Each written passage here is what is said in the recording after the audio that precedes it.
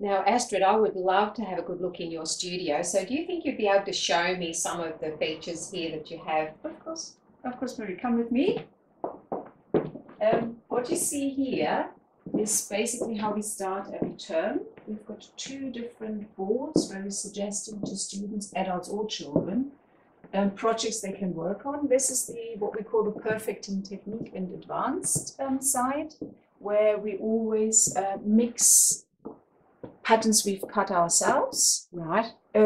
Pattern cutting exercise. We're at the moment looking into the Japanese pattern cutting stuff. You can see my dress is this one. So I always try to also wear stuff which the students then can make. Yes. Amazing pattern out of one piece of fabric. Cut on sleeves. I find that absolutely mind-boggling. That is amazing. So that is one piece of fabric. Yeah, you cut it on the fold. Seam through here. Yep. Cut on the sleeves. Yes. Ruffle it up, and then literally just one centre back seam. And there's no zip. There's no zip. No, because I've used stretchy fabric. You've used the stretch fabric. That really is amazing. And so that pattern cutting idea we try to bring close to the students, that they can then hopefully from that derive their own. And we always have a few commercial patterns in there, because anyone who sews knows that the language and the pictures in instructions is like a whole new thing to learn.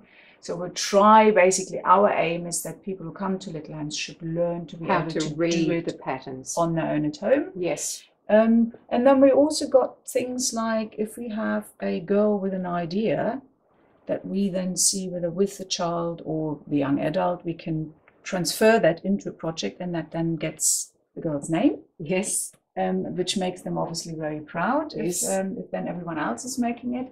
And then if you come over here, this is the easier, or we call it simple and satisfying. So it's a mixture of not just dressmaking, but also accessories projects, either for people who just want to do a quick and easy one, or for people who are just starting, or for younger children. So we, for example, a lot of the adults who just started with a little textile container like that.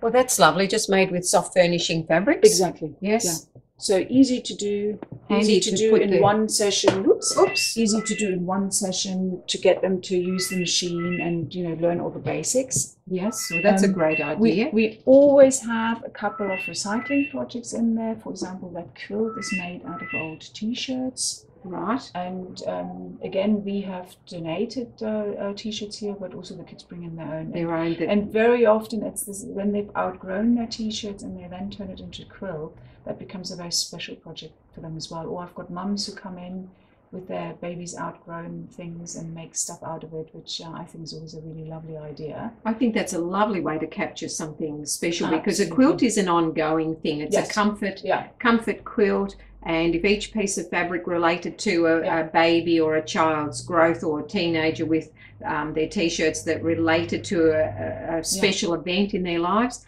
then they've captured that and have the comfort of the ongoing of that quilt. I had a lady who used her husband's office shirts and made one, and that actually looked really nice, which I wasn't too sure in the beginning, but it turned out really well. Well, shirting is such a good quality fabric as well. Yeah. And then what we normally do is each term we have a design competition. Ooh, Last term it was using jeans to transfer into new things. This term it's designing with squares and rectangles. Right. Where we have a little bit of inspiration, either a couple of projects we've made or a few books. But then it's literally the whole process of, you know, just look at a square, see what you can do, manipulate it, go through the whole stage of drawing, designing, pattern cutting, and then making it.